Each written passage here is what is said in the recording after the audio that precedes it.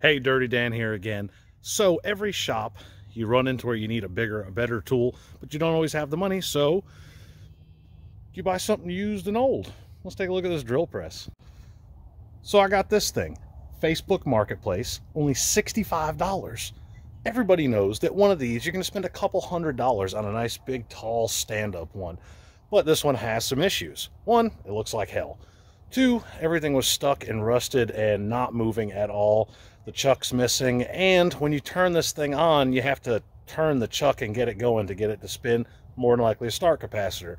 So we're going to clean it up, get everything freed up, get it dialed up a little bit, and then we're going to replace that start capacitor and see if we can get this thing going.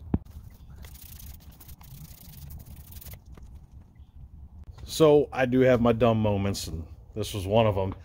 This thing actually comes off. There's just two set screws on here, and it slides right off the pole. So we're going to tear the pole apart and clean these parts individually. Same thing with the pole. You just have a lock ring here at the top. Take the set screw loose, take the brass hammer, knock that off, and then we're going to pull out the gear track and the actual base of the drill. Well, the middle base platform, whatever the hell you want to call it. And then we'll take it apart the rest of the way and clean it up.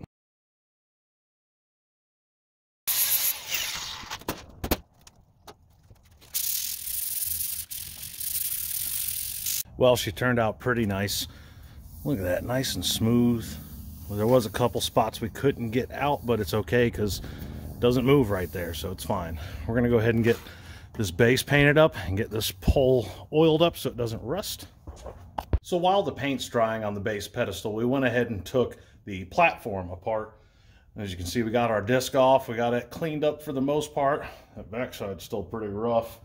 And this is the mechanism that it went into. You see there's a bolt here so you can actually turn and tilt the deck, but it was stuck. So we took the bolt out, we got it to where it'll come off, and we'll go ahead and take this off and get it cleaned up in here as well and ready for paint.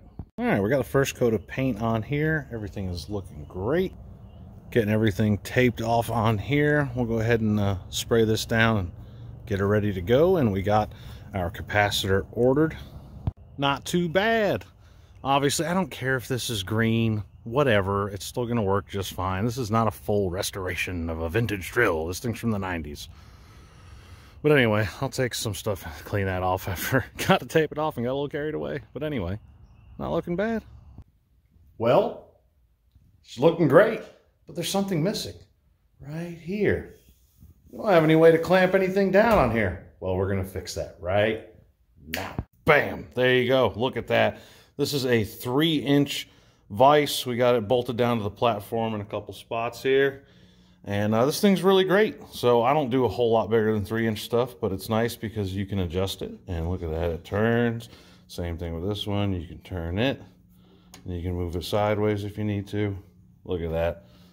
Big clamp. And it was only $50. We got our capacitor in. And now you're thinking, did it work? Well, no, it didn't work. It still turns on, but it still needs a kickstart. That is the limit of my electronic drill information knowledge realm. So if any of you out there can help me diagnose this, I would greatly appreciate it. But regardless, it does work and it does do what we need it to do. It's just a little sketchy, and that's how we like it here. I'll zoom in a little bit and show you guys how this cool vise works and show you how this drill does with some really worn out drill bits. Turn it on. Now welcome to Sketchy Town. Turn it on and give it a kickstart.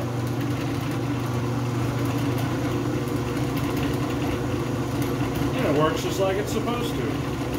Now let's say you want to drill over here. All you gotta do is run this down, bring it over to where you want it. So go right here. Same thing.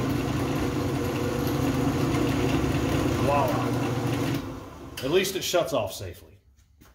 And just a little quick tip, these metal shavings you get down in here everywhere, clean them out, because if they get in these threads, they're going to rust and it's going to make your life a nightmare. Also, if you have a metal bin you can put underneath your drill press or some kind of container to help catch the shavings, it'll make your life way easier.